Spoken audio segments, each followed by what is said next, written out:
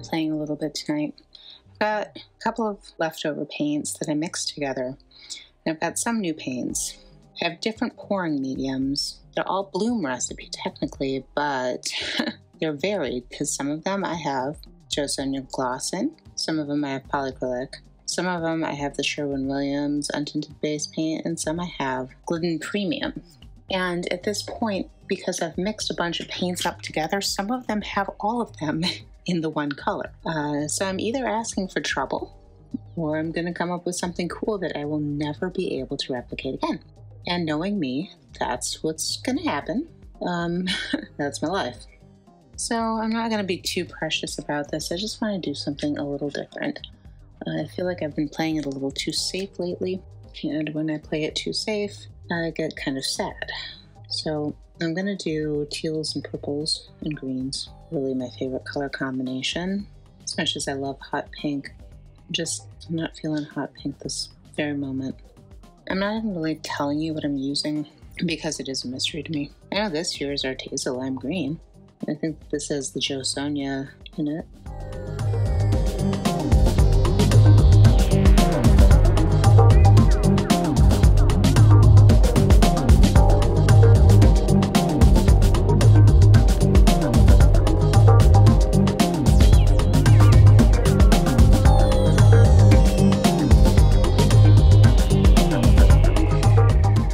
Also, some of these colors I'm using, I mixed weeks ago, if not months ago, and they've stayed liquidy. Now this one's separated pretty badly. I'm still going to try it.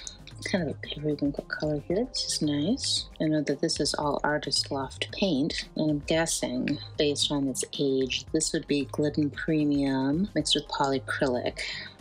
Oh, doesn't that just kind of make it dance? That's a nice color combo right there. Now the big question is, do I use white or black cell activator? Harumph. Gonna get a harumph from that guy. Okay. Choices. Gotta spin this back to the center a little bit. Kind of nasty ball here to pop. It would have popped anyway, but these would pop it at the forefront. And I think I'm gonna go black. I need just a little bit more turquoise.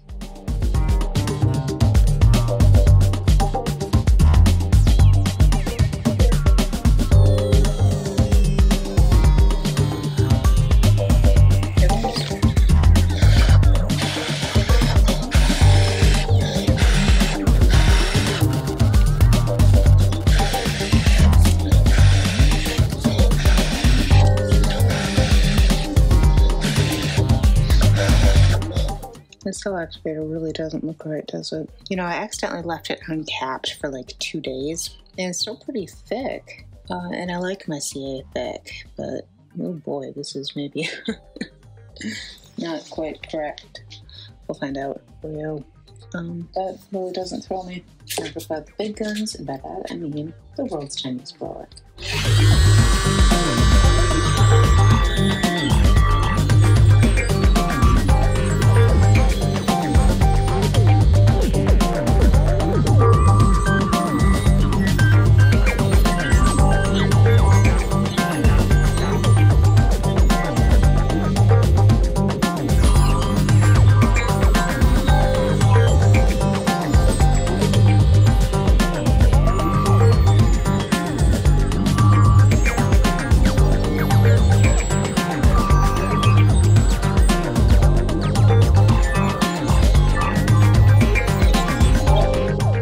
Either I'm going to end up with something interesting or horrendous. Either way, this is really all about experimenting.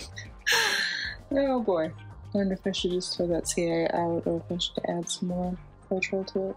I'm just going to let this sit for a few moments.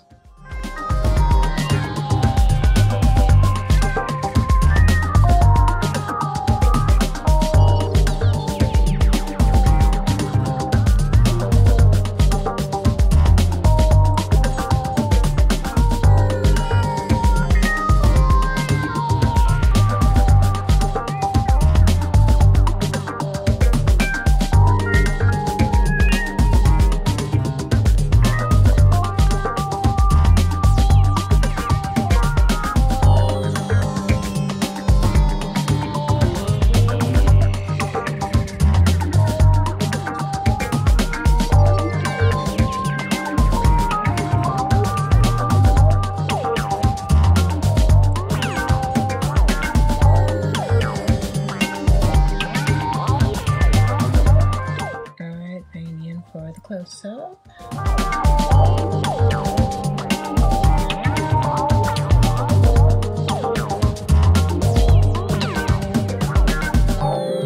There's some stuff about this I really like, so even though my black CA is a little bit wonky, this still turned out cool.